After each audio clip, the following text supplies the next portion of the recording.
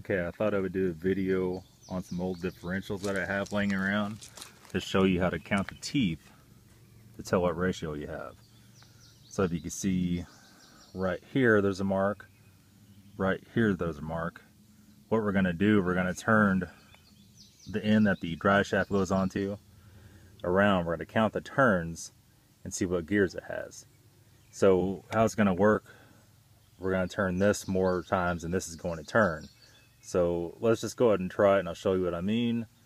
Right now that is right at the little metal mark, the metal stub. So let's go ahead and go around. That's once,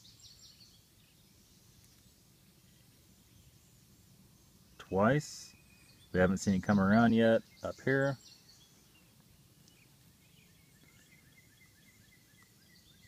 It's 3 times. Go around, and there you see it coming around up here. And right about, let's say right about there.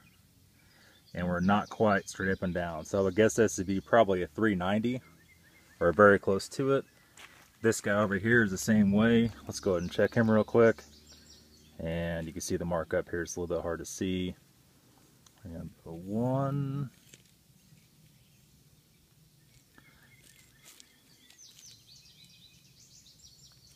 2,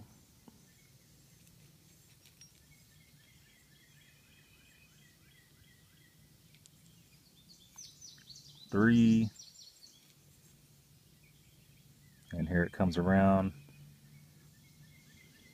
So that's 4,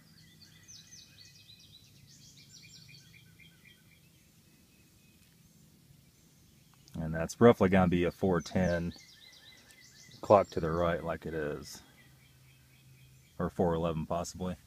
Anyway, that's how you count teeth. Thank you.